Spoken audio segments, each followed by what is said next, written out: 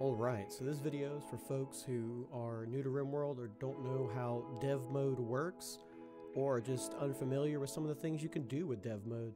So first, how do you get into dev mode? Go to the bottom right hand corner of your game, go to options, go to development mode, and then you get a nice little bar up here that you can do all kinds of fun little things with. The first thing that I'll show you, and we're going to do several of these videos to kind of go through some of the things you can do with dev mode, is God mode. This little face right here, click on this little guy, and now you're in God mode. You can build literally anything, and it's a good way to test out different build structures, different kill box designs, or just see what certain things do if you're unaware.